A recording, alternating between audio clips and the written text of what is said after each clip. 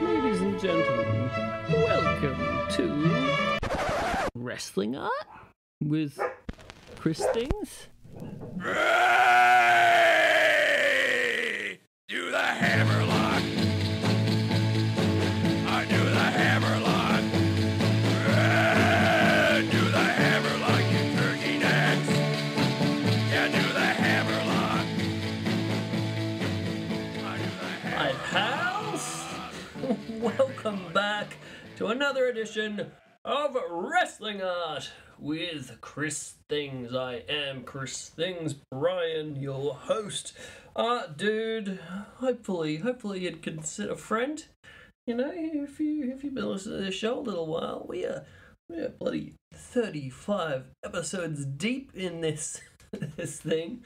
And, you know, I'd like to think even if you've only started a little bit, we've got a little bit of rapport going, you know? So I'd like to think that I could, you can consider me a pal, and I consider you guys pals too. So if you ever want to reach out and say, "Sup, Chris? What's going on?" You know, I always appreciate it, but we're back after a little bit of a hiatus. We had last week off, which between you and me, I did feel a bit guilty about. I was off, you know, on a holiday, on vacation for the week away in Tasmania. So I wanted to do all the normal things that I do every week, but at a certain point, you know, you gotta draw a little bit of a line here. So I'm sorry I didn't have an episode for you last week, but we're making up for it this week. We're back to our match of the week edition of the podcast, where we talk about my favorite match that I happened to watch that week, so much so that I made an art of it. And we chop it up and we talk about that. But so we got 3 to talk about here. So we got a triple header main event, triple match of the week edition here. Got my dear friend Jeremey coming on the show a little bit later to talk about that. But before that, again, I just wanted to mention, you know, I had this trip away to Tasmania, right? And so I wasn't able to do the episode. I still made sure to do the match of the week when I was down there. You know, every Friday in Australia, every Thursday for y'all in America. It's very important to me that I get this match of the week up. It you know, it probably sort of brings back a little bit to that wonderful conversation that I had with Matt Charlton, Shining Wizard Designs, on our last episode.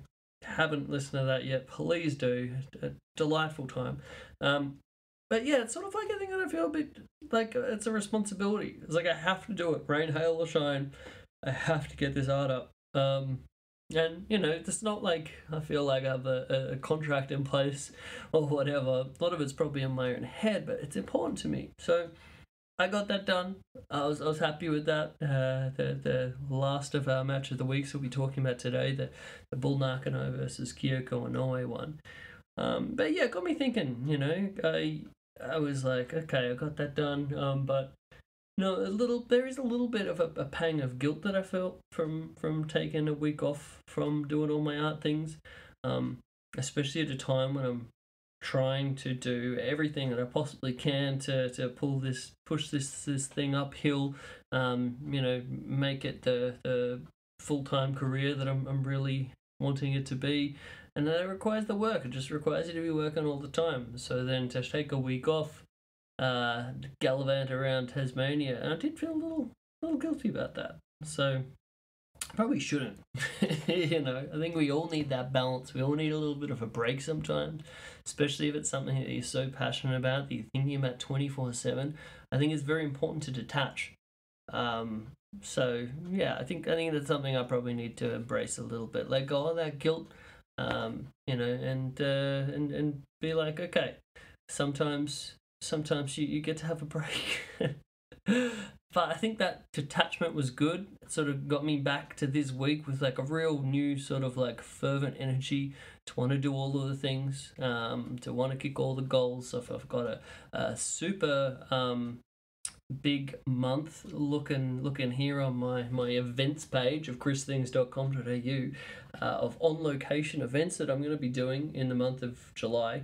Actually starting this Saturday with the Great Artist Market at Fallon's Barrel Hall in Brisbane, Australia, where I, along with 50 other rad local artists, will be doing this thing. And it's an artist market. It's free. If you want to come along, please do. I'll have all my fancy prints. I'll have some originals. I'll have some new stuff that I've never had before at any of these other markets. So hopefully that's exciting for you. T-shirts.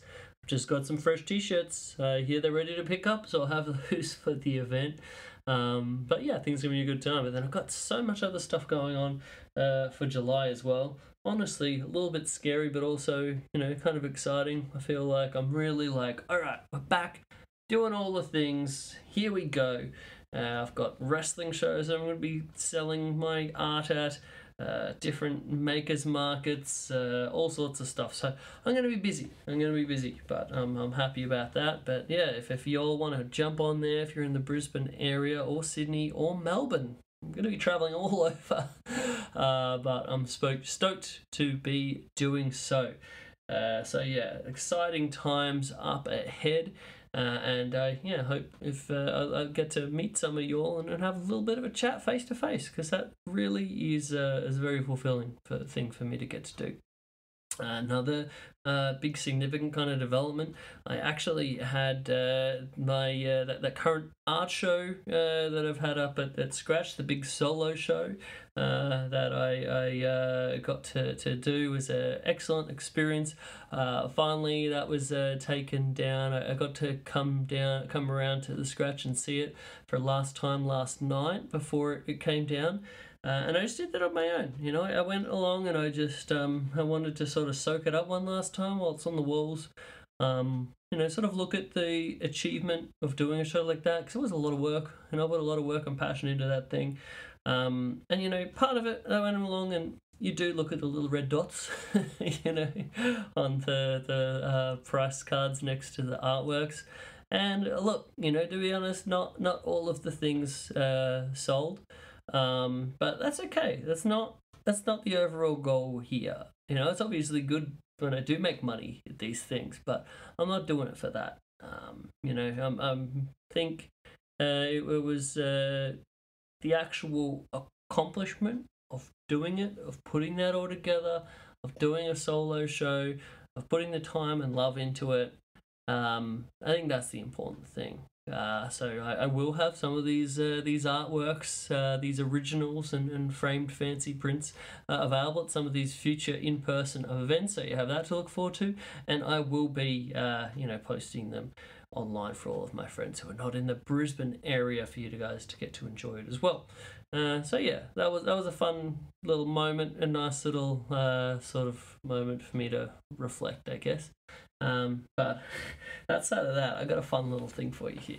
So, my dear friend Jon Craft, who've had on the show before, he sent me a little message yesterday as a little audio update for a fun little thing that happened, and I thought I'd share that with you today.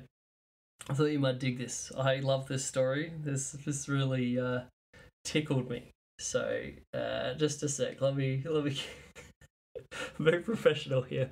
I don't actually know how to import this audio, so I'm just going to hold it up to the speaker. I think that'll be okay. The height of professionalism here. Let's see what Jon Craft, a former roving Mexican reporter who's not actually Mexican from the previous podcast, he has a little anecdote for some local Chicago wrestling happenings. All right, here we go. Take it away, Jon. Okay, so TNA Chicago was Friday and Saturday, and then Deadlock Pro, a newer indie, was running a show at Logan Square Auditorium on Sunday. Speedball was at the TNA taping for Saturday, and then he was also advertised as on the card for Deadlock Pro on Sunday. So anyways, Sunday, we're mulling about the Logan Square Farmers Market, just kind of walking around checking it out. It's definitely one of the bigger ones in town. And we saw that there was like a shitty lucha ring set up. and they had mentioned that they were going to have matches at 1 o'clock. So we're like walking around, checking everything out. It's hot as shit. And anyways, like, we go back to watch the start of the lucha show, and I shit you not, it's like a bunch of no-name wrestlers, right? Like, I'd never heard of most of these people. A couple of them I'd worked with at Galley Lucha Libre in Chicago. But then I hear the announcer go, Mike Bailey.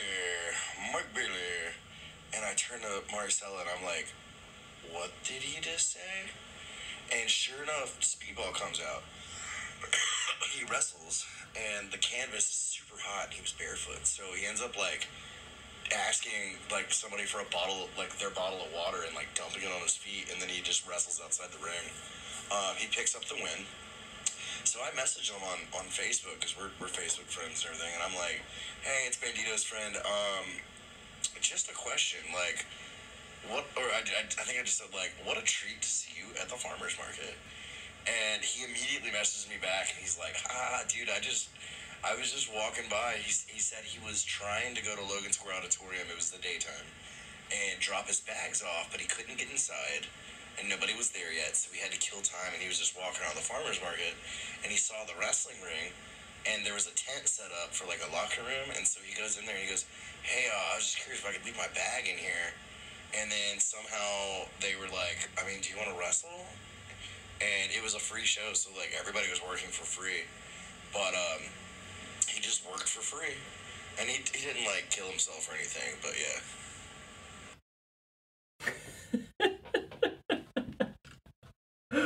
I love that story so darn much. Just so you know, he did not, like, send that in, with the idea that I was going to put this on the show. He just sent that in for my own amusement. What a bloody sweetheart Mike Bailey is. Just so you know, I did officially, ask John if he was comfortable with me putting that on here. He said he was, so I think that was great. We'll see how we go in the future. Maybe we can get more roving Chicago wrestling anecdotes such as this from Jon Craft. That tickled me so much. All right. I think that does us up for now. I think we're ready for some match of the week action. Let's throw over to Chris and James Vanderbeek in the studio.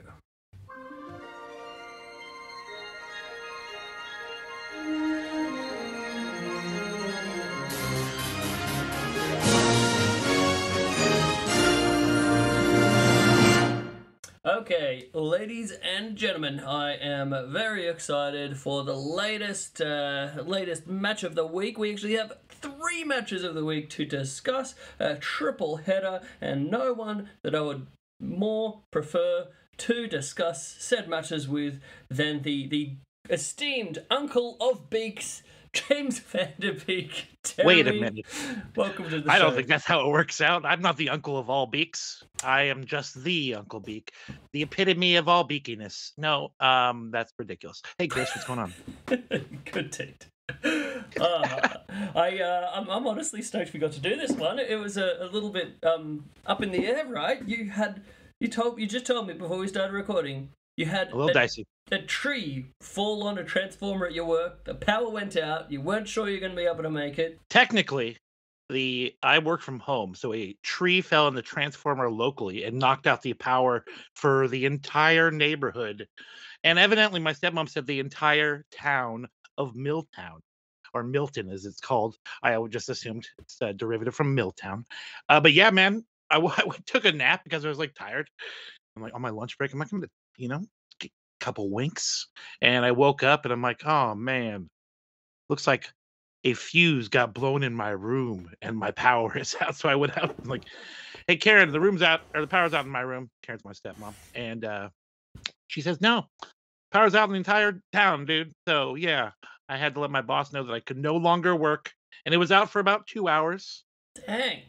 Yeah, maybe a little bit longer. So then I had to rally, get my work done, and then watch 3 incredible professional wrestling matches so I can talk to my friend on the other side of the world about pro graps. Oh, well, I certainly appreciate it, my friend. Yeah, I do what I can for this beautiful podcast you have here. Oh, thank you, thank you. I hope said matches were worth the hecticness that you had to go through there. They were all very enjoyable. I'll let you know, when you sent me the list, I was very excited because it's once again an eclectic mix. But I made the same mistake that I made previously. Oh no! I ended up watching the llaveo match last, so I'm like. Like, oh man, I mean I love all of this, but I need some excitement. And then I really but yeah, same mistake as before. I should have saved Stan and Andre or Bull and Kyoko for the fucking final match to watch. Man, that is the rule. You cannot watch Lucha Libre after watching Japanese wrestling. I don't know why, but as we said last time, it doesn't work. Yeah.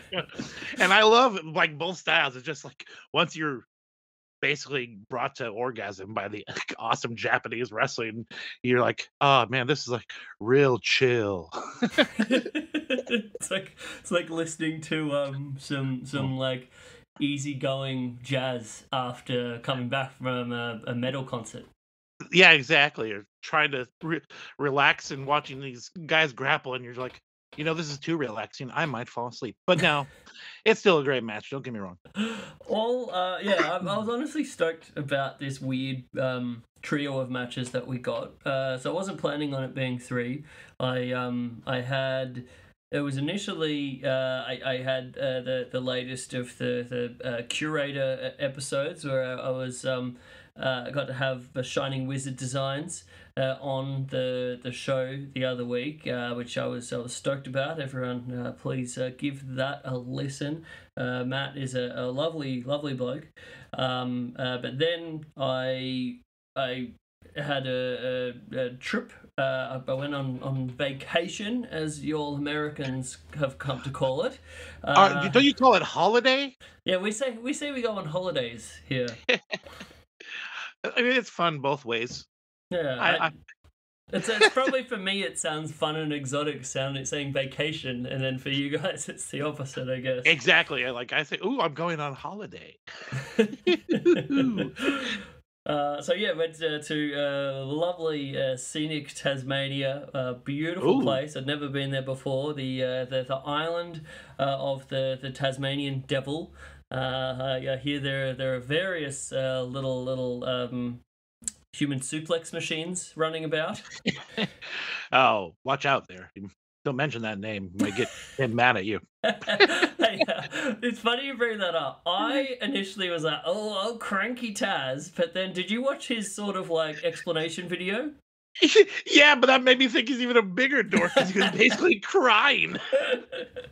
So for those playing at home, so Jordynne Grace came out and she posted one of her jacked up pictures or whatever with the caption of "Beat me if you can, survive if you let me," of "If I let you." So the famous catchphrase of the human suplex machine Taz in ECW, and so Taz. He doesn't know who the fuck Jordynne Grace is. He's just like, oh, this is a worker trying to steal my shit. No, he knew. He says, I know her. I respect her work. And he just doesn't like anybody mentioning his catchphrase. I respect it, dude. I'm like, if you have your shit nailed down little that strong. hard, I like strong. It's not like she was trying to fucking make any money. He felt like she was trying to make money off this tweet. He's like... In his explanation, he basically goes, I didn't know she was like trying to, create a t-shirt. Like he immediately goes to AEW's style of creating merchandise where somebody says something and they automatically slap it on a fucking shirt. But honestly, I have experience with Taz being kind of a cranky bee, and I love Taz. Oh yeah, because you had the meme, awesome. Right? That he didn't like. Yeah. So people may not know, but a while back, I make all these stupid memes if people don't know who the fuck I am, where I mash up wrestlers or celebrities with wrestlers, or sometimes wrestlers and wrestling personalities. Todd Grisham, I think that's who it was, had this big hubbub where he apparently was sending girls messages where he said he wanted to face fuck them. And I respect that kind of thing.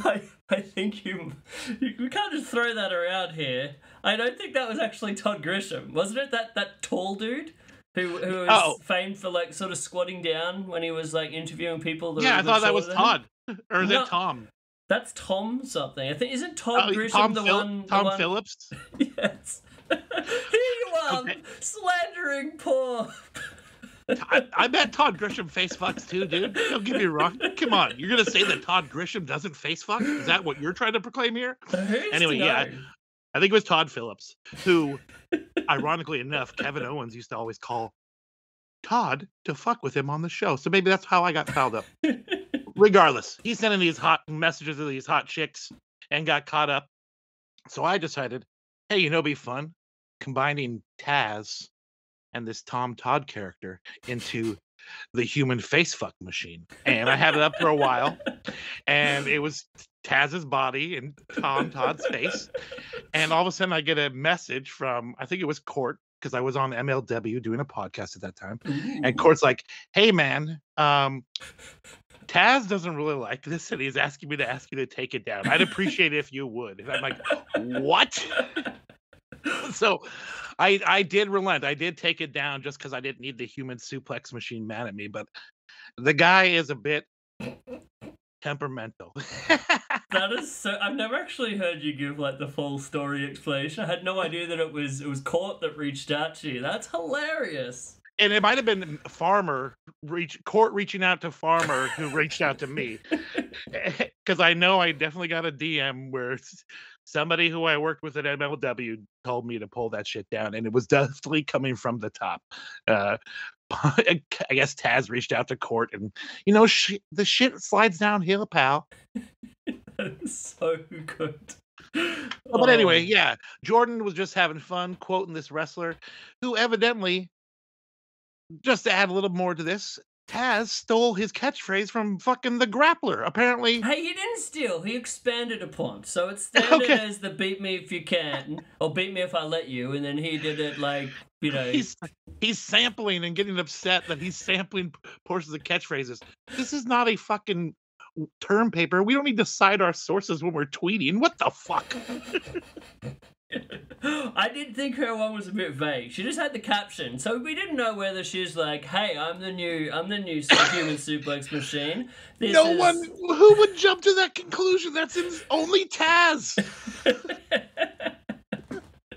It's a hilarious set of circumstances. Oh, it's so great. I love it all. Yeah, and then Taz come in with the video where he's just trying to explain because everyone got on his ass, and he looks like he's basically about to cry. I'm like, hey man, I guess he really cares about those trademarks. That's what it comes down to. Hey man, you were a wrestler in the 90s. You had to lock that shit down. You had to be protective. So, and I imagine he had to go through a lot of shit to try to prevent WWE from having the trademark from that. So maybe he's a bit, like you were saying, a little bit gun shy. Yeah, sure. It also goes with this, like, he really is like that guy. Anytime anybody wears orange and black, he's like, you guys are stealing my gimmick over here. The man owns orange and black, Chris. Hey, orange and black is hard to pull off. I had a orange and black t-shirt. Do you ever hear about the Australian band The Beards? The Beards? I don't know, but that's an awesome name. Tremendous band. The entire thing of this band, a little tangent here, is just their passion for beard growing, and every song they have is about male facial hair, and yeah, all about it. Talking about committing to a bit, man, the best. But I had this for sure this black t-shirt with an orange beard on it, and. Man, I'll be darned. I tried to pull that off, but I just don't think it worked. I couldn't do it. So people who I think there might be a problem with your approach here, because you are a man with an orange beard trying to rock a shirt with an orange beard on it. People are like, "What the fuck is going on here, guy? You're a mark for your own beard." See, that may have been the issue. I didn't think about this. Maybe that's what's going on here. I don't know. I'm sorry I'm so ranty today. I'm like all worked up. I'm hyped on cold brew. I'm ready to podcast. I'm a little stoned, so I like it. You're pepped up. I'm into it. Sir. I'm into passion, dude. This is fun. I think we've got a good episode on our hands. I had the holiday, and then I get back and I'm like, fuck, I've got 3 matches of the week that we have to get through now. So that's what Yep. we have. That's what we have today. But I was really stoked, as you said. I looked at them and I'm like, this is quite an eclectic mix. You know, we have a match from the early '80s between Stan Hansen and Andre the Giant that is just bloody delightful. Fucking phenomenal. I think this is the greatest Andre the Giant match I have ever seen. Just hands down, so full good. stop, as they say in some areas of the world. Then we get a tremendous, as you said, like a Yave showcase, but also like just Blue Panther, who, for everyone who doesn't know, my favorite luchador of all time, dude who is in his early to mid 60s now, just playing the hits, just pulling it all out. You know, the Blue Panther showcase. It had Yave, it had drama. It just made me so happy again, just watching Blue Panther do his thing, and Hechicero so rad as well. And then we went on to a tremendous Joshi match that is one of my very favorite matches. I think a perfect showcase of the greatness of Kyoko Inoue and Bull Nakano, and just all of the great things of early 90s All Japan women, and the violence and the stiffness and the emotion and all of the things. So all these 3, I think they all go well together. I think the linking theme, if I had to put one on it, is they all are matches that have like an excellent emotion to them. Like, they're all very expressive, if you kind of get what I'm putting down. Sure. 100%. Yeah, I have not seen either of these 2 older matches, and this new match, I literally just came out 2 weeks ago, so I couldn't have. But these are like legendary matches that people should seek out 100%. Probably the greatest women's match I've seen in a long time, if not always. And then Stan Hansen and fucking Andre just beating the crap of each other. It's something to see. It's a fucking spectacle. So good. So we, in the interest of us not going forever, let's I'm trying to shoot from the hip here. Let's just go for overall thoughts. We don't have to go hold by hold unless you have a specific area where you thought the hold by holds are excellent and you had some notes for us. But I'm leaning into your thoughts, man. I'm really interested because you're having just freshly watched these. We get your immediate reactions, and I'm going to be honest. This may be a lack of preparation, but I haven't even actually rewatched these matches. You son of a bitch. Well, I can definitely not go hold for hold. I don't need to. I can breeze through things I have listed and see what's important to me, for say. First one I watched was Andre and Stan, and you know me, I like to kind of get a vibe of the room. This place is fucking packed to the rafters. It was. You couldn't see more people. It's ridiculous. So this bout took place, to put the official things in here, a gargantuan battle from September 23rd, 1981 for New Japan Pro Wrestling, their Bloody Fight Series 81. I was 1 year old. 1 year old. Dude, I was minus 5 years old. I was still in my father's balls. No, that's not how it works. And this one took place at the big Tokyo Denon Coliseum, which I don't think exists anymore. And yeah, there were a whole gaggle of people. I think apparently over 13,000 fans in attendance, and they were bloody rabid. And you know what was the first thing that stood out to me? They bloody loved Stan Hansen so much. With a fear as well. They were afraid and respected him at the same time. But yeah, they love Stan Hansen, and they're just in awe of Andre. So everything he does, they just pop so huge for. Andre and Stan both look crazy young. That's the first thing that struck me. Look at these fucking guys. And where was Andre out in his career here? Had he been to the WWE before? Or WWE wasn't even the whole thing. WWF, forget. He was I think a real a special attraction wrestler for WWF for Vince, the original Vince McMahon. So it was obviously a big name there. All the stuff through the different territories. Already a massive name in Japan, Canada, France. It was fucking the man already, even though we'd never sort of like had the sort of run for Vince Jr. and the famous sort of like Hulkamania feud and all of that kind of thing. Yep. That's not, yeah, I knew it was before that, but I just wasn't sure. Because man, the guy could freaking move. The super long hair on him just makes him look like a giant maniac, and it just when he's running, it's just blowing in the wind. And I'm like, this guy, no wonder he was such a attraction. And people just like, we gotta get an Andre into our town to make some fucking money. Oh yeah, beautiful afro. I just love Andre with the afro, dude. And like right at the top, like doing crazy stuff I've never seen before. Stan rushes him literally at the start of the match. He does a big boot as he's walking over the top rope. Right? He's doing his like step over the top rope into the ring. Stan comes after him, and then while he's got his big foot, he hits him with his sick big boot. I was like, as soon as that moment took place, I was like, dude, this match is everything. Yeah, and Andre just sells so crazy for Stan, like stuff I didn't expect.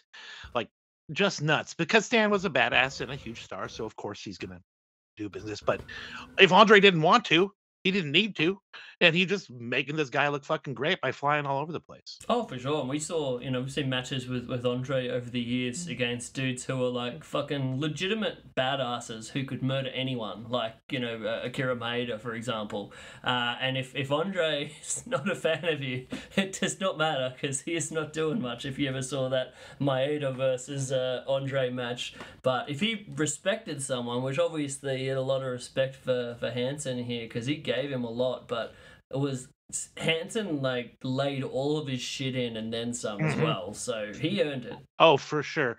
And then Andre's busting crazy shit out. Like, I've never seen Andre do a double wrist lock in my life. That was like, what the hell is going on here? Is Sakuraba the Giant? God, bananas. Dude, I loved, like, we had some big sort of like blows at the start, and then it like broke down, and we actually got to see some wrestling from like these two huge motherfuckers, and I loved it. Like, the actual wrestling was tight, and like I got it from sort of like a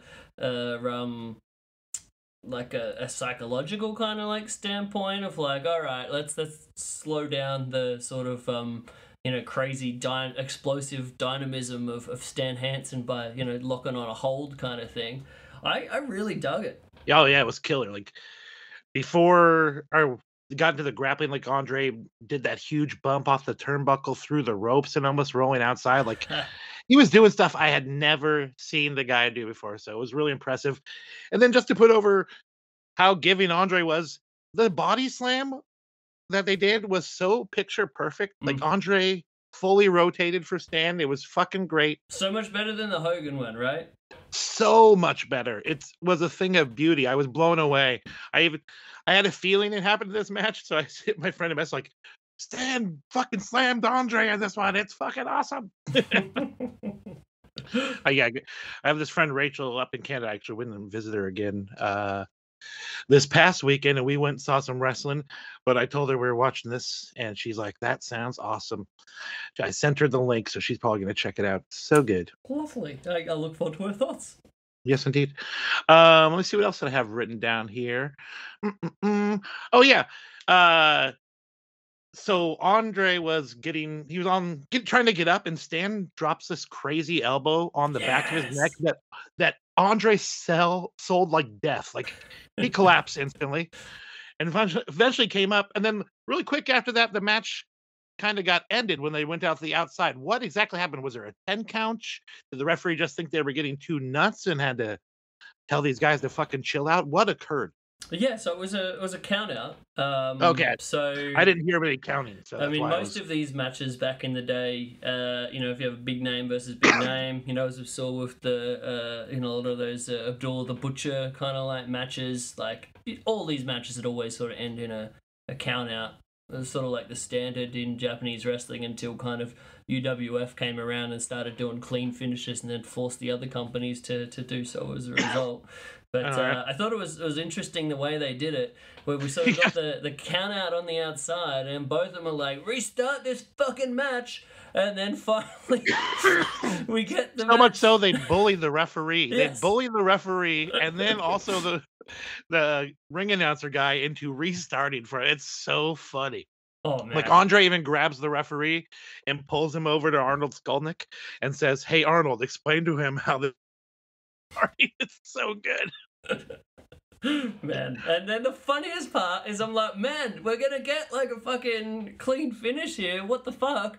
And then we get some more rad wrestling Shenanigans. including like what I fucking Andre's big boot at this point. He just like hits it like it's like a tree stump. Oh, and it's so stiff as well. Yeah. Like, oh, so good. And he's Through just a guy's like. chest. Like, I've never seen anyone, obviously, like, Stan Hansen is a massive man. And we know, Andre is the Andre the Giant, so he's big boy. But I've never seen Andre's sort of, like, sheer power as much as this, where he's just, like, there's moments where it's, like, he's not even doing, like, a big move or whatever. He's just kind of, like, flinging Stan Hansen or, like, doing something to him. And the way he just, like, moves him around... I've never seen anything like it. Yeah, it's really impressive. Like there was one time when he had them probably somewhere in the series of your illustration, both arms locked behind him, and Stan tries to move to the apron to get away, and Andre's just like, nah, fuck you. Whips him back into the center of the ring like he was a baby. Yeah. It was fucking rad. Like, this is like a 300-pound man. Yeah, he's fucking thrown around like crazy. All right, then you got to explain a little bit here toward the end. So then it finishes with, I'm just a little bit fuzzy, but so Andre goes for the big boot. Stan, like, runs past it, hits him with the big classic lariat, and then Andre bumps all the way to the outside, yeah, and puts on an elbow pad. Is this like a loaded elbow pad? Because everyone was trying to, no, Andre, you can't have an elbow pad. I took it that he's like, yep, no, I'm bringing in the loaded elbow pad. That was my assumption. That's what I figured as well, but I literally no translation. Like he was on the heels of defeat. He'd just taken the lariat, and he's basically lucky to still be in this. He happened to fall to the outside, so he's coming back with the elbow pad, and then it just falls amok and it gets thrown out again, right? Yeah, when the ref tries to take the elbow pad from Andre, and Andre's like, you know what? Hey, referee, you're eating the elbow pad. Then it's over. I mean, you can only try to corral two kaiju monsters like this, so much. It's just chaos. As my friend Rachel would say, these big boys like to roughhouse.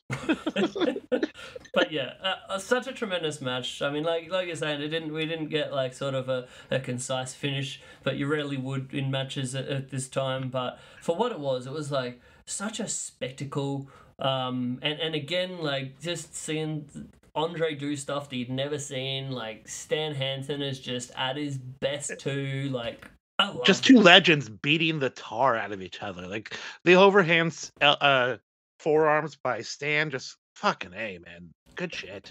Shout out to Elliot's Wrestling on Twitter for the recommendation for that one. He had a tremendous thread that you can check out if you check out his timeline, where he basically posted a whole heap of really underrated Andre the Giant matches. That a lot of tremendous stuff. I watched a really great one that he had with Roddy Piper as well. That was like super fun. He has one against Sergeant Slaughter. That's real good as well. One against I can't remember who it is back in the IWE promotion when he's even younger that I really need to get on to watching, but man, so good. Highly recommend checking out all of the Andre, and I really want to now get in to see more younger Andre, because man, this dude, it's a complete different experience to watching him in the late 80s, early 90s. Yeah. You don't say, man. Fucking A. Tremendous. All right. Yeah, like literally Andre running was a concept I was unfamiliar with. So much of it I thought of, like, remember, you ever hear like the Princess Bride story where they had a lot of stuff set up where they're like, oh yeah, we've got the massive Andre the Giant here, but he was like so sort of like beat up and feeble by that point. He couldn't even like hold the weight of the princess when she was meant to like fall into his arms. Back brace on him and stuff. Yeah, so it's wild to see when he was still just such a beast, man. I love Andre the Giant. But yeah, no, the illustration was real fun to do as well. And I love drawing both of these guys. And it was a weird one because normally when I'm drawing either Andre or Stan Hansen, they're obviously looking massive in comparison to the other person that they're wrestling. Because they're two such big old boys. And then you have a match like this, and you're like, they're both huge. So if two guys are huge, no one looks huge, you know? Yeah, but you smartly added in the referee to kind of give a gauge of the size difference. So good on you. That was my thinking. So yeah. Good on. I caught on. Yeah, man. I do some of this art stuff myself every once in a while. Yeah. Good eye, my friend. All right. So next match on the bill. We're now moving to Mexico.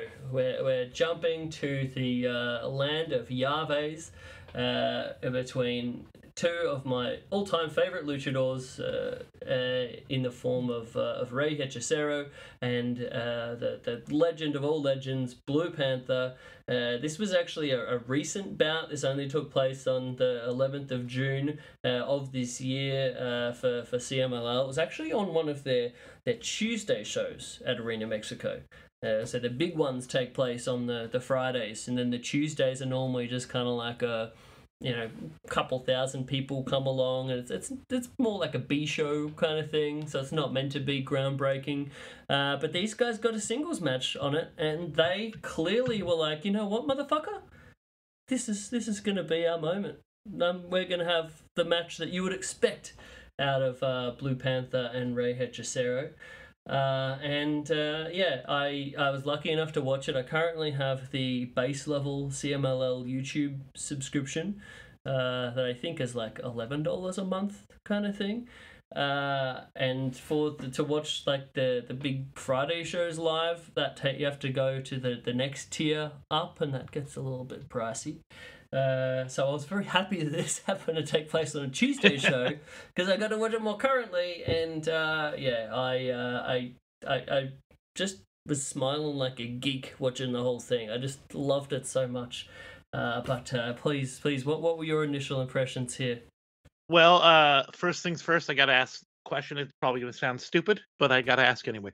Most of these luchador names are in Spanish. Why did Blue Panther decide to just have his name in English? Why? Pantera Azul sounds pretty fucking sick. That does sound pretty cool. I mean, I don't know. You sort of get a weird combination. I don't know whether in Mexico it sounded a bit more exotic to be Blue that might Panther, be the case. You know? Yeah. Ooh. There are a few different Pantera sort of like luchadors out there as well. So maybe that was part of it, a bit of a distinguishing thing. All right. I don't know. I mean, we were talking about going back to the what would it have been, the early 80s when Blue Panther originally started his legendary career. So that's what I mean. Like, he could have been Pantera Azul, the original guy, and everyone's like, shit, that motherfucker's bad as fuck. But he's still bad as fuck, so it doesn't matter. Yeah. I was as a response, I have no idea. So if anyone playing at home knows, please send it to the mailbag. Like, there's probably no legitimate reason. Like, he just chose that. Yeah. Jeremy, don't worry about it. You're asking too many questions. It's an interesting question. I'm glad you brought it up. Well, speaking interest of somebody out there, maybe. So first thing I want to say is I thought it was hilarious that as soon as the ref called for this match to begin, the cameraman automatically shot to the breasted women at the top of the ramp just standing there. Like match begins, but check out these hotties.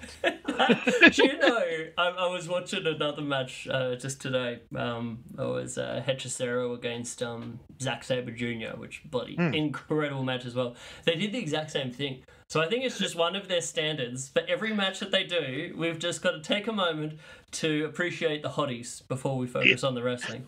I mean, I respect it. They were attractive women. Another thing I wanted to mention is play-by-play for a little bit started mentioning Bryan Danielson, and I was really disappointed that they didn't say Brian Lloyd Danielson. I still pop for that, man. Oh, Brian God. Lloyd Danielson. Oh, fucking great. Yeah, I really like this match. Didn't take a whole ton of notes because I don't know all the names of these transitions, and it'd be ridiculous. Like, so he went from armbar to leg bar to armbar, and it would just get redundant. But the first thing I noticed that was really, really awesome is Blue Panther does this headstand spot where he's like just kind of on his head and he's like moving his arms around, and eventually he turns that into a leg pick out of nowhere, and I just thought that was incredibly impressive for a man of his age. Oh man, I remember that one, and the crowd like went nuts for it as well. He does something. There's something real special about Blue Panther for me, where wherever he does this stuff, he just does it with such a sense of awe and wonder. Like he's surprised that he was actually able to pull it off, kind of thing. Oh yeah, the look on his face sometimes, like he'll even look at the crowd like, "Did you fucking what? What did I just do?" Yeah, it's fucking great. Look at me He's winding the clock incredulous. back. He's incredulous of his own actions. It's pretty impressive. I love it. So good. And I didn't realize that this was a rounds match because, again, I don't read or speak Spanish too well. So when the match suddenly ended, caídas sin límite de tiempo. I should have known when they said trace. Fuck. But yeah, when all of a sudden the first round ended, I was like, "What the fuck?" Blue Panther got beat that quick, and then they started over. Like, oh, okay, cool. I should have paid more attention. I loved the round system in this. In current days CMLL, it used to be every match, no matter what, is always going to be 2 out of 3 falls. Which is really how it should be at the end of the day. But since COVID, and since I think they had some sort of restrictions where they had to meet a certain curfew, they started like limiting certain ones down to just be single fall matches. So you now kind of get a bit of a weird mix where some matches are single fall, some matches are 2 out of 3. So you do really have to pay attention to the ring introduction to know what's going on there. But I thought this was such a great use of the 2 out of 3 falls. Like overall, it's kind of like the first fall was more of our sort of like llaveo wrestling kind of stuff. And yeah, obviously Hechicero gets the better of him. And then the second fall is so darn quick. Yeah. And before they even got into the second fall, the cameraman shoots to the crowd and he catches a guy in a Blue Panther mask. And that guy did not look amused at all that the Blue Panther lost that first round. And then, yeah, Blue Panther, at one point, I love a Fujiwara armbar, especially suddenly out of nowhere. So that was fucking rad. But he still, gets him tapping out super quick with that bad boy. I have so much respect for submissions that you've got over to the point where if you even slap that baby on, it's an instant tap out. That's what it should be, if you're top tier submissions. I feel, and that's what they've done for the Fujiwara with Panther. I was watching, like I remember the big mask match where Panther lost his mask to the Viano, and there was a similar thing there. Like just as soon as he got that bad boy on, it was over for the fall. And I think it's just so perfect, Yeah, because honestly, in American wrestling, it's so often just used as a rest spot to get a guy down and just hold them there for a little bit so they can both catch their breath a bit. But yeah, here fucking gets it on, locks it on, done. And he didn't even like cinch it in. He just got him to the mat and it was over. So that was rad. And then at this moment, something awesome that happened. Cameraman shoots to the crowd and catches 3 happy gringos, the white family enjoying the professional lucha libre. I thought it was hilarious. The young boy in a lucha libre mask, just having the time of their lives. So wholesome. I remember White people taco night. It was amazing. It's one of my favorite things of just seeing drunk gringos on screen between falls or any crowd shot. I remember there was a great thing when a while back everyone was like talking about how every match has to have sort of like character development and stories and all of this kind of kind of hokey shit. And someone had this amazing tweet where they basically were like, you know what? In CMLL, if ever there is a moment where you think there might be some character development going on, we quickly cut away from it for a shot of some gringo like chugging down a beer and eating a churro. Yeah, so true. This was just a wholesome family enjoying Lucha Libre, but it was so funny, just so random. Like, look at these characters. Yeah, back to the match. The third fall was so crazy, dude. They just went all out and busted out all their shit. It was fucking tremendous. And the third was the real epic one, you know, what you really expect, and I think there's a great psychology of it. Some people sort of poo-poo the kind of thing you often see with the first two falls out of a 2 out of 3, where, you know, what finishes one of those early falls might, you know, that it's not going to finish the last one. But to me, if you're thinking about that psychologically, if this were a shoot and you know you're possibly going to have to go 3 falls in this affair, well, you're not going to like really take some severe damage in that first fall and really like hang on. Like you're gonna tap out, strategically get out of it, and then come back for the second. You know what I mean? Yeah, and you're definitely not going to bust out all your best shit at the very beginning, and you know you might have an ace in the hole you want to bring out later, such as that. I'm not sure what to call it, but that sweet leg scissors that Hechicero uses, where he just kind of falls to his back instead of fully rotating for like a flying head scissors. Oh, and he lands at like a guillotine leg drop kind of thing. Yeah. What is? I've only seen him do it, I think, and it's fucking killer. I think he invented that, dude. Like, I mean, I'm not saying that with like any authority, like I'm a lucha expert or anything, but he's the only dude that I've seen do it. It's on Wikipedia now. Chris Bryan says Hechicero invented this particular move. No, I hope I'm right. Oh, but yeah, so sick. Hechicero's moveset is so rad, man. Like, it's obviously we get all of the awesome like hold for hold, really super innovative stuff that you never see anyone else do. But then like his has stuff like that, like his sweet strikes, the knee in the corner, like.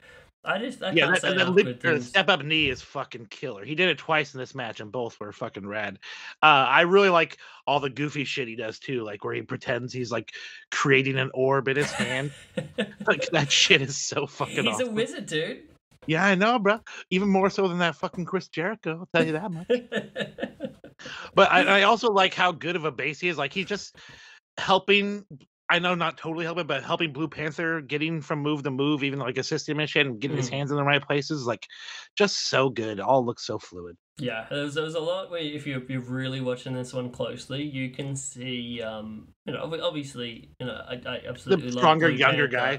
But yeah, it's like you can see it. It means a lot to Hechicero to be wrestling a guy, that is obviously such an idol to him as Blue Panther, and that he's gonna, bring him to the best match that they can possibly have. But yeah, like you mentioned the step up knee, it made me remember like what the coolest bit of that was. It just looked so violent against older gentlemen such as Panther, and then Panther's like celibate of sort of like the head bubble kind of like a thing. Yeah, just like we were talking about him being incredulous about his own offense. He was like, "Whoa, what the fuck? That rocked me." I love. Yeah, he has the best facial reaction. Maybe that's why even more beneficial that he doesn't wear the mask anymore, because he can sell even further. Yeah.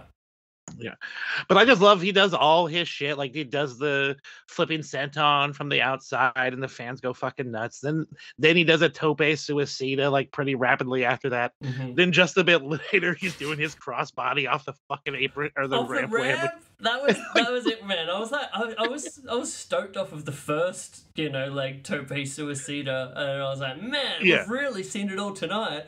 Not outdone. 3 dives, and the one off the ramp was like fucking spectacular, man. Like I was very close to making that the moment of the illustration. But the only negative of that is like it is this amazing visual of the older Blue Panther just like diving and all of the awe and wonder of that moment. But you're just seeing sort of the back of Hechicero's mask. like when he's sort of like standing there, kind of like ready to catch him or whatever. So that was the reason why I thought this other one of where it's like, you know, Panther's really like taking him to school, and Hechicero kind of has this like face where he's in the corner just having a little breather, just like, the fuck, this old man is beating my ass. What the fuck's going on? Hilarious. That's awesome. Yeah, it's fucking great. And just the subtle splashes of the pink is fucking awesome on there. I love it. Or salmon. Is that salmon, Chris, or is that pink? You could call it one or the other. I think salmon sounds nice. Oh, salmon. I mean, it's a beautiful mask. I think Hechicero's overall look is absolutely top tier, between like how beautiful the mask is, his the thick waistband, like, titty straps. Yep. Yeah, thick waistband. Man, he's got it going on. Yep. He even does the arm tape, so he like accents his muscles. Like, yeah, he's super rad. Also, I want to say that Blue Panther, I didn't watch many of his matches before, but he definitely has put himself into favorite lucha contention. I must say, he's fucking awesome. I just love, as we mentioned, all the goofy reactions and shit. And man, the guy's been doing it for so fucking long. How can you not respect this motherfucker? Oh, absolutely. I definitely think I need to go back when there's a week that there's not a lot of current stuff going on. I definitely need to treat myself to some sort of like Blue Panther in his prime, like 90s, early 2000s kind of stuff. I hear there's a tremendous series of matches that he had with Love Machine Art Bar back in the day that I cannot imagine anything but incredible. Same had a really great one that I haven't actually seen with Atlantis. That's on my watch list. Two of my favorites there. So don't worry, everyone. There's much more Blue Panther goodness to come. Yes, indeed. But yeah, I think I can't remember the specifics of the finish of this, but after we got all of the best of Blue Panther, it was Hechicero just wrapped him up a bunch of different ways and eventually got this crazy arm bar where he's like pulling it from behind. Yeah, it was not comfortable. I'll say that much. Yes. He just and then the best bit, Chris, at the very, very end, crowd shot of the guy who was previously in the Blue Panther mask, and he had a different mask on, this yellow one with like a pentagram or something on it. Like, he has now turned his back on Blue Panther after this loss. No. It was rad. Oh man. I'd like to think that people to these shows kind of treat it like football, where you're like a football fan, you know, you got the mask or the jersey or whatever, you've really committed, and at a certain point your team loses so many times, you're like, you know what, I'm picking another team. Maybe that's what happened. I don't know. But tremendous stuff, and there's so much heart in it, and yeah, I just adored this match. This was one that might be up to the eye of the beholder. Not sure that everyone would love this match as much as I do, but I'm stoked to hear that it sounds like you enjoyed it, my friend. Yeah, I just think Blue Panther's rad, and even though he's up there, he's still fucking giving it his all. The three crazy dives toward the end, I was just like, yeah, this guy, he's giving it all for this audience. Mm-hmm. And then that brings us on to our final match of our triple main event of matches of the week. That being our Joshi match from 1991, September 7th, for All Japan Women's. The show is entitled AJW: The Exciting Zone at Korakuen Hall for the WWWA World Championship between Bull Nakano and Kyoko Inoue. Yeah, man. First off, I gotta say, I love the way these two women wrestle, because they immediately start beating the shit out of each other and just screaming at the same time, like guttural screams, like ah! It's like the fucking war cries are fucking awesome. all about it. And the entrances, don't get me started on the entrances. Something Oh, about like Kyoko fucking A. Inoue, like running down to the ring, the tassels, the Ultimate Warrior like face paint. I like to think that she just saw the Ultimate Warrior and was like, yeah, dog. Yeah. That's awesome. That's a good.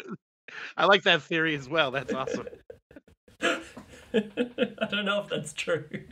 Yeah, well, I'd say we're running she's with it. I've slightly just better added it to wrestler Wiki. than- I just added it to Wiki. Chris Bryan Slightly. says. All right. We got a lot of Chris expert opinions adding on here that I have no idea if any of them are true. But I'd like to think she's a tad better in-ring wrestler than Ultimate Warrior was. But Yeah. that's not for me to say. Who knows? But yeah, just the entrances and the contrast between the two of like her energy Size-wise. versus like Bull's energy.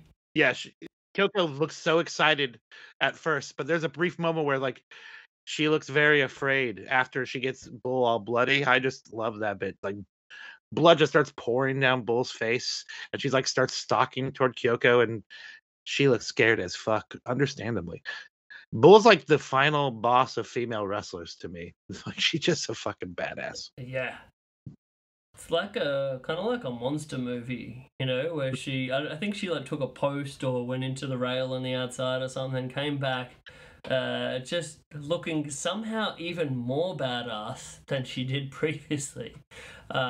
Big fan specifically of this match as well because of her wearing that amazing Grateful Dead shirt. Hell yeah, I have like a parody of that. I have the same one. I think we both That's a got good in on shirt, that yeah. bootleg order, right? Yep. Yeah. But she somehow looks even more terrifying, covered in blood, approaching her opponent than she did beforehand. Yeah. And yeah, then the hair sort of goes from like the classic, you know, up straight blue hair to when the blood kind of like gets it all over the place. Such a cool visual. Yeah, man, it's fucking gnarly. And she's like, these ladies, like, really, they don't appear to be pulling any of this shit. Like, there's a lariat where Bull like takes Kyoko's head off, and then she like this high angle power bomb that looks stiff as fuck because this ring does not move whatsoever. It's one of the stiffest rings, like 80s WWE stiff. It's fucking nuts. A lot of this looks quite gnarly. I have to ask a question. Mm. That head scissors takedown, that where the wrestler like runs and jumps, it kind of flips upside down and catches both the sides of the feet on the side of the head and like pulls them over. What is that actually called? Because I want to remember in case I have to call it in a match. You know the spot I'm talking about, friend? I'm a little foggy on it, to be honest. So you're not talking about like the classic sort of like, you know, hurricane. It's like a head scissors up kind of deal. No, it's not a hurricane run because she doesn't jump up and like put her legs over each side. It's just she flips upside down and catches both of the sides of her feet on the neck. I'll try to pull it up and see if I can send it to you. Not like a T. Harris kind of thing? That's what it is. T. Harris, that's the name I was looking for. Thank you, sir. Woo! We got there. Yep. There. See, I knew I would describing you would figure it out. No, you did it. Proud of you, buddy. Thank you. Yeah, we got there. Or you're wrong and I'm adding it to Wikipedia as Chris Bryan. I'm going to have to issue so many corrections at the end of this episode. Yes, man. There's a really interesting point in this match. So again, it's sort of like, to me, broad strokes, and it's kind of like we have this crazy, energetic, enthusiastic Kyoko Inoue, who's just wrestling with so much heart. She's so much smaller than Bull. And she's also like such a badass actual wrestler, you know, when it comes to the submission kind of stuff. Almost like you have like the fiery charisma of fucking, I don't know, someone very Ultimate Warrior, for example, meets like the wrestling skills of like a Dean Malenko, and that's kind of what we have here. But I loved it that so we have that, and obviously, you know, Bull is this massive, unbeatable beast. And there's a few bits where, you know, Kyoko was going for, I can't remember if she's going for like the surfboard stretch or something like that. And she tries quite a few times to get Bull off of this, and it ain't working. And then the crowd like really gets behind it and try to get her to do it again. And Bull is just very big, you know? And it doesn't work again. But somehow this, you know, some people could look at this as like a massive fuck off of the match. But then the way they sort of like went with it and kept going, and it's almost like it got Kyoko Inoue over even more to the fans because they know she tried. Even though she fucked up, but she tried, and she tried again, and she tried again. She still couldn't get it, but it didn't stop her from trying, and she ended up putting on like a Texas cloverleaf or something else, you know, instead. But I remember thinking that when I first saw this, that, you know, that's something where some people will be like, oh, botch, all right, this match has been taken down a star. But, you know, it's like we say sometimes these rough around the edges bits kind of like somehow add to it. Sure. I don't know. What was your feeling seeing that bit? Well, no, I remember there was a bit where she kept on muscling it up or trying to get her over, and eventually got her up onto her knees at least and pulled her back. And Yes. Bull like has her head back screaming, and the blood's just pouring down her face. It's one of the coolest visuals. I even recorded it and sent it to my friend. Like, look at this fucking shit. Yeah, you're 100% right. Kyoko is so tenacious. It's very Tenacious impressive. is an excellent word. Yeah. She like throws her entire body into everything, and because she is so much smaller, she needs that extra weight to get the impact. But it's definitely fighting from the bottom, babyface stuff, but totally credible. She doesn't look like just going through the emotions. You know what I mean? Like, just the fear I mentioned earlier at the beginning of the match was only there for a brief moment. After that, it was totally gone. You could see it in her face. She did not give a fuck. Yeah, and I think it's the like that's the emotion that I was talking about before as well. Sort For sure. like the real expression of this match and the heart of it. Like there was so much heart. Like, she tries to go for the giant swing. Like, she's gonna try the giant swing, this woman. She literally gets around for like a quarter of a revolution, but she fucking got her up. Yeah, and the crowd like ate it up, dude. That was my other favorite part. Like for all of this Korakuen crowd was bloody electric, and you know, so many like you know, like female fans as well. That you know, I think this match was hugely influential. You know, throughout the rest of the 90s, and you know, you think of all the people that are like watching this and like, man, that is fucking badass. And it feels like it took you know, American women's wrestling so long to catch up to that point, you know? Yeah, man, that's why my opinion of women's wrestling took a while to become respectable.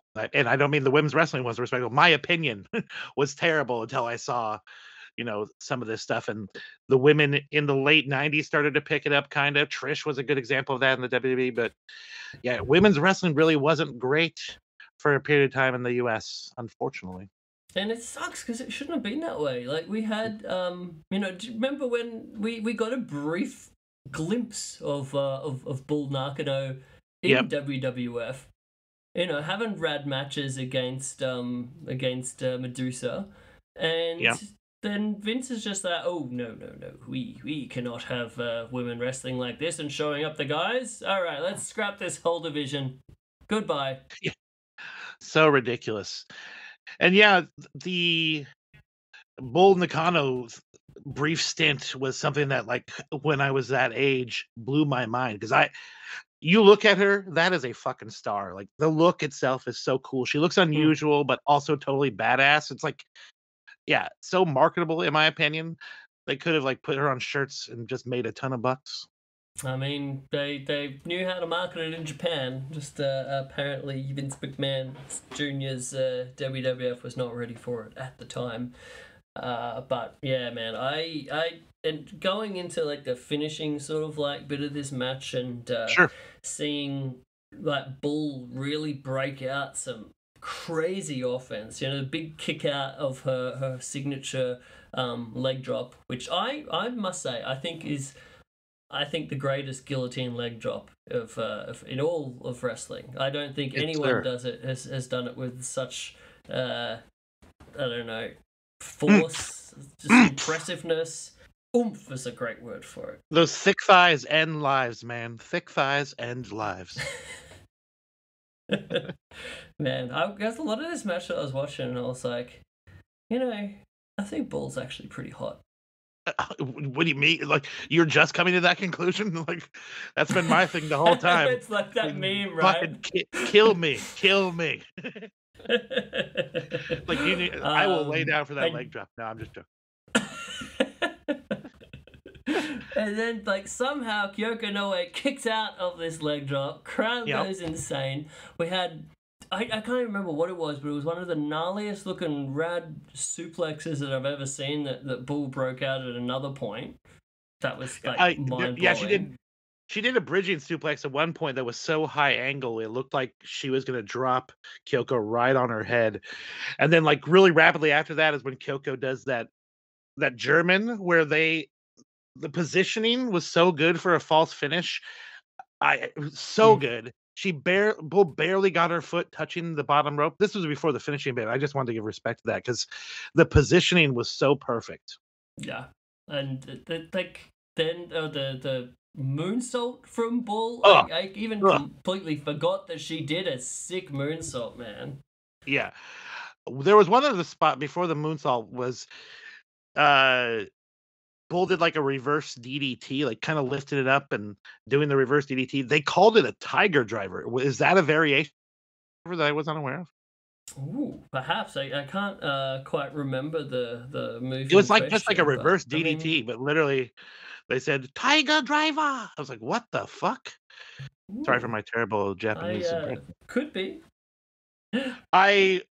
The moonsault itself, to go back to it, was incredible, and pin position, like pinpoint accuracy, so good. She rules.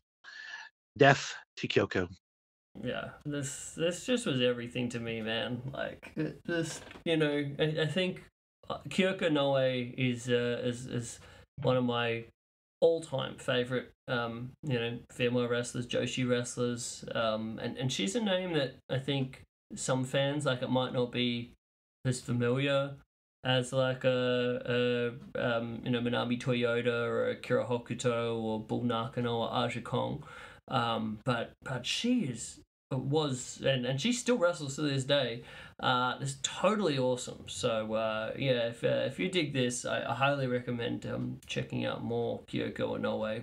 Yeah, I'm familiar just because of a bunch of wrestling gifts over time, because she does some pretty insane stuff. Like all her backwards senton splashes basically off the fucking second rope, like without even looking, she's just throwing herself backwards into people, and it's totally nuts and totally awesome. Oh, that reminds me, she did that in this match, like with such reckless abandon. Yeah, at least 3 or 4 times. Shouted to me like, okay, I know where Darby got the got the coffin drop from, you know? Mm-hmm. Yeah, that's definitely could be some inspiration, gimmick infringement, even. Bastard. And need to give massive shout outs to her incredible entrance music of Van Halen. Yeah, that was fucking an actual surprise. I was like, what? Actually, I shouldn't be shocked because music rights aren't necessarily so important in professional wrestling. I reckon that'd probably be pretty expensive to license these days, but I guess in Japan you can get around those things. And I popped big for Bull's like 80s monster movie theme music too, like with the synthy awesomeness, like you watched a John Carpenter movie or something. So good, tremendous. Yeah. 3 very enjoyable matches. I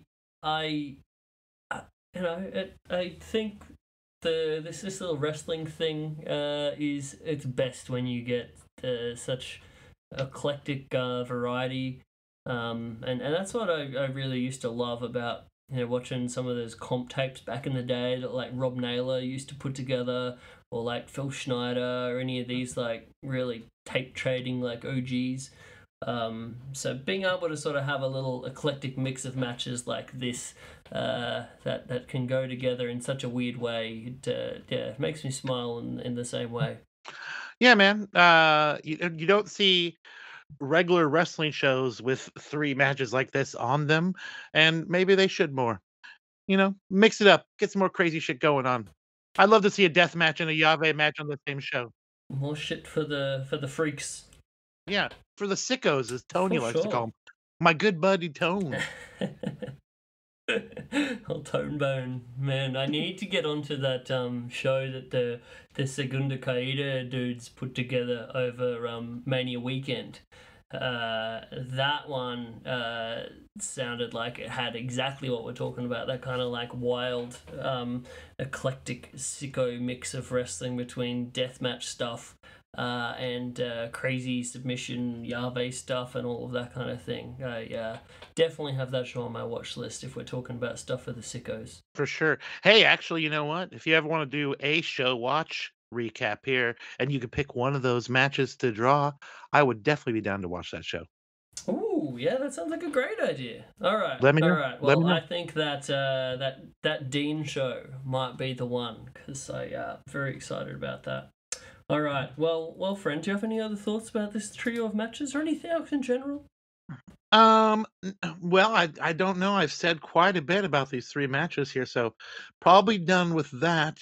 I just want to say thanks again for having me on the show and look forward to watching Dean with you. Dude, I would love that. I very much appreciate you coming on the show, especially when it looked like there was a bunch of real life things that might be making it difficult here. But no, dude, always appreciate you. And do you have anything that you'd like to plug, Ski, today? Sure, I'm more than happy to plug. I want to first plug me, Jeremey Tate, aka Jaims Vanderbeek. You can follow me on social media, Instagram Highly and recommended. Twitter. Please do. A lot of people find me amusing, but yeah, it's at Jaims Vanderbeek, Jaims Vanderbeek. If you like wrestling and stupid jokes, and that's basically it. That's where you want to go. And I also want to promote the wrestling company I'm associated with. We actually have a show coming up this weekend, Saturday, June the 29th, at Old Stove Brewing, Ship Canal in Seattle. We'll also be on IWTV. So if you want to watch some wrestling with me and my friends, please do. Yeah, we also have another show coming up next month. If you're interested, which is going to be on the 12th of July, it's SOS Pro Wrestling presents Wet Hot Island Summer. It's a wacky wrestling show where we're all on an abandoned island. It's good times. These show names keep getting better and better. Or deserted, not abandoned, deserted. Yeah, they're kind of wacky, aren't they? It'd be a weird abandoned island we're all sitting on there. I'm into it. I need to learn how to remember what words mean. This is an island that used to be... This island used to be quite an exciting tourist hotspot, but then the currency went to shit and it's since been abandoned. And we've rediscovered it. We're having a wrestling show there. Woo! Good times, my dude. Well, I also would like to thank everyone for listening to the show. I thank you as well for the people that financially support the things and buy my art, which makes me very happy. Buying art prints of said matches of the week. Sometimes people even buy the original pen illustrations that made that digital illustration a thing, which I think is very cool as well.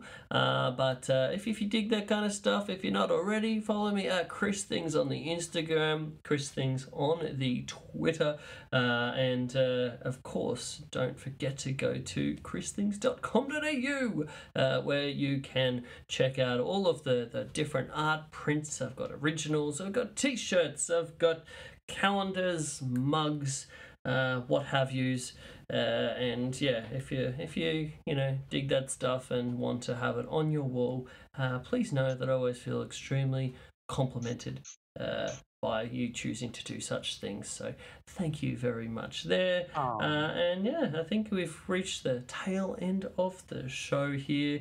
And I almost forgot to do something very important, which is thanking the guys that allow me to do this thing, Social Suplex.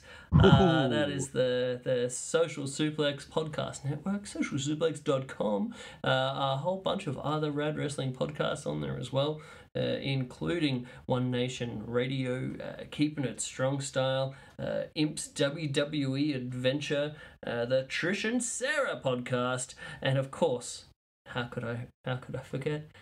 Tunnel Talk. Which we have a lot of good time riffing on what that show might be. I didn't think of any other names for that at all right now. But yeah, thanks Social Suplex. But lastly, thank you to you, the listener, for spending an hour and a bit listening to us ramble on like the do you, my friend Jeremy, would you consider yourself a ADHD? You what? Are you kidding me? Yes. Well, I think that's a bit of identity, you might, Yeah, the outside 100%. world might look at you and say, hey, that motherfucker is definitely ADD, but I don't know. 100%. People look at my Twitter. Look, it's like stream of consciousness nonsense. Oh man! Can I say one last thing before we get out of here, Chris? Please. Remember, Huck 2 on that thing. What a way to end it. Beautiful. I just thought of it literally right now. Like, oh, I gotta say Huck 2. We're so current. Do the hammer like you turkey necks. Yeah, do the hammer lock. I do the hammer lock. Everybody's doing it. Do the eye gouge. Yeah, do the eye gouge. Do the eye gouge, you turkey necks. Yeah, do the eye gouge. I do the eye gouge. Everybody's doing it.